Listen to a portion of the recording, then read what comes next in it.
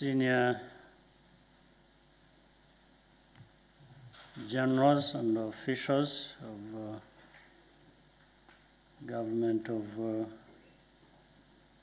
Ghana, from Ghana, our own officials here present, the Chief of Defense Staff, and Minister and senior security intelligence officials of our country, Major General Kwame Anyidoho, Major General Joseph Naka Adinkra, distinguished ladies and gentlemen, but also the family members of Anyidoho who accompanied him here for the ceremony. Good afternoon to you, and I wish to say welcome to Rwanda.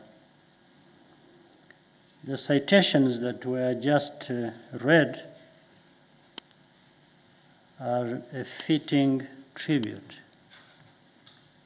to the bravery of General Anyidoho and General Adinkra during their service in the United Nations peacekeeping mission in Rwanda in 1994. I congratulate you and I thank you for your dedication and commitment. Where others fled or were withdrawn by their governments, leaving Rwandans to their fate, these officers remained and continued to lead their men and women, and did what was right to do. Through you, General Amanfor, I convey our deep appreciation to the government and people of Ghana for this decision.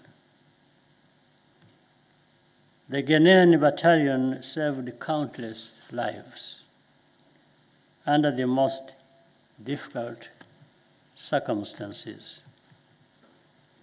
And there is no soldier involved who does not carry invisible wounds in his heart to this day. A genocide produces no heroes. Simply doing one's duty required exceptional courage like these generals did. Most failed the test. These officers did not. Generals, we are therefore greatly honored by your return visit to our country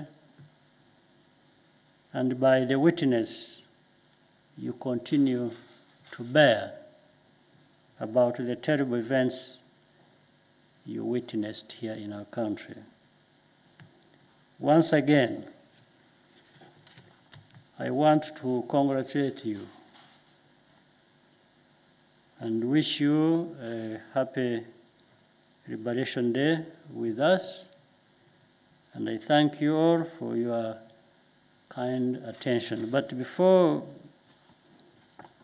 completely concluding my remarks, I wish to say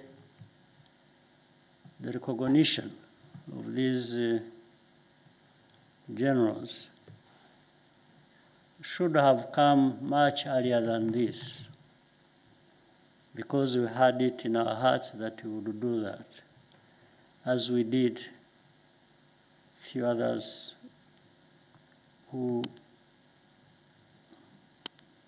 were here and served well to the point of deserving recognition.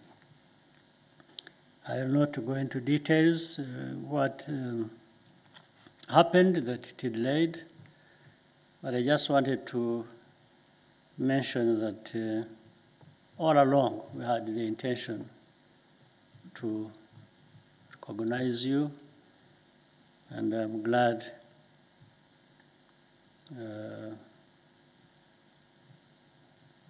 it's never too late. We can witness this day, and once again, congratulations.